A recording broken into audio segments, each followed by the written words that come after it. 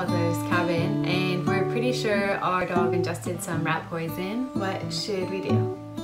This is one of the most common intoxications that we see in the veterinary emergency room. Dogs ingesting poisons that were meant for other animals. This can be serious, even fatal, if left untreated. I've seen rat poisoning in pets at all stages, from the owners that witnessed the event and bring them in right away, to the owners that either did not know that it happened or chose to wait too long. And at the end stages, it truly does require heroics to try to save these pets. Significant financial investments, and a lot of times it's too late. Most rat poisons that we see fall into the class of anticoagulant rat poisons, so they interfere with the body's ability to clot the blood. Anticoagulant rat poisons kill animals and pets by causing them to bleed to death. And I can tell you, having seen the end stages of this, spontaneous hemorrhage from every part of the body, that is a really bad way to go. My best piece of advice is to prevent this from happening altogether. In fact, rodent poisons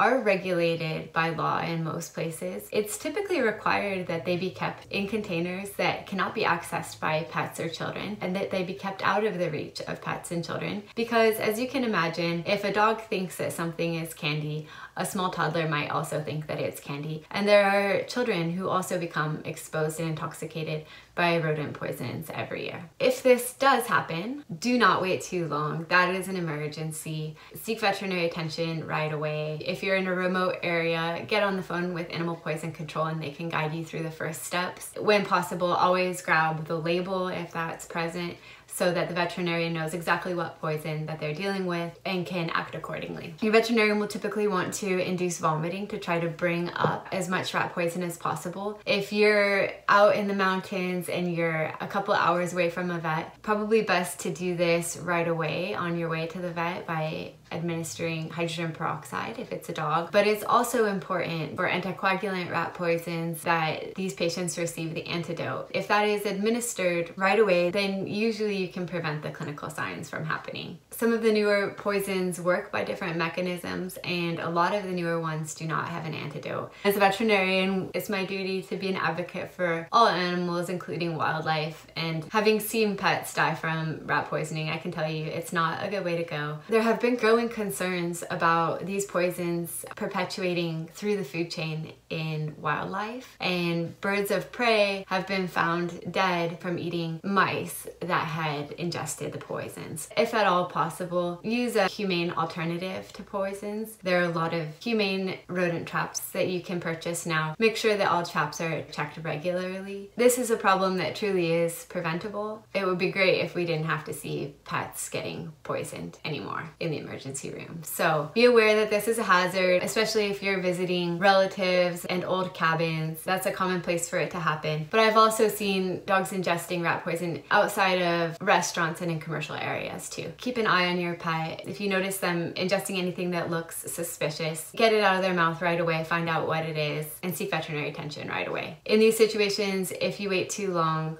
it can be too late. I just want to drive home that point. When you have these types of concerns regarding your pet, please do not wait too long to get veterinary assistance. I hope that helps. Thank you for your question. Best of luck. Take care.